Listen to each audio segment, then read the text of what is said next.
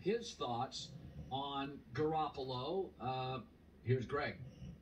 This current team that they have, if it stays healthy, I think Jimmy G is the quarterback that they need. I think he distributes the ball, gets it to Debo. They got to get Kittle a little bit more involved. They have a really dynamic and really fun run game, which I'm not a huge run game guy, but for them, the way they do it, it's really effective.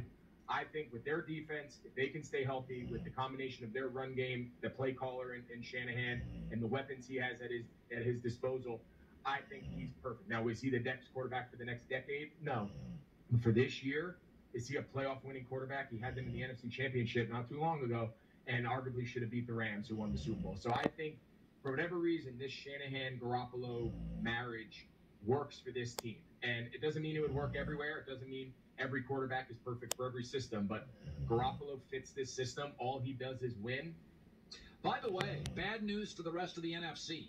Really good safety, Jimmy Ward, is practicing again. Their number 2 corner is practicing again, and Trent Williams at left tackle will come back eventually again. So they have 3 high-end starters, 2 on defense, that are coming back to the Niners. This is a really, I think it's the best overall roster when health. Elijah Mitchell's not back yet.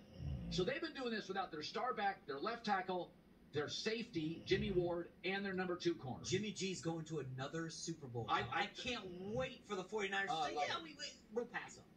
And he goes somewhere else. I can't wait for the 49ers to screw this up. So I told you this weekend, upset weekend.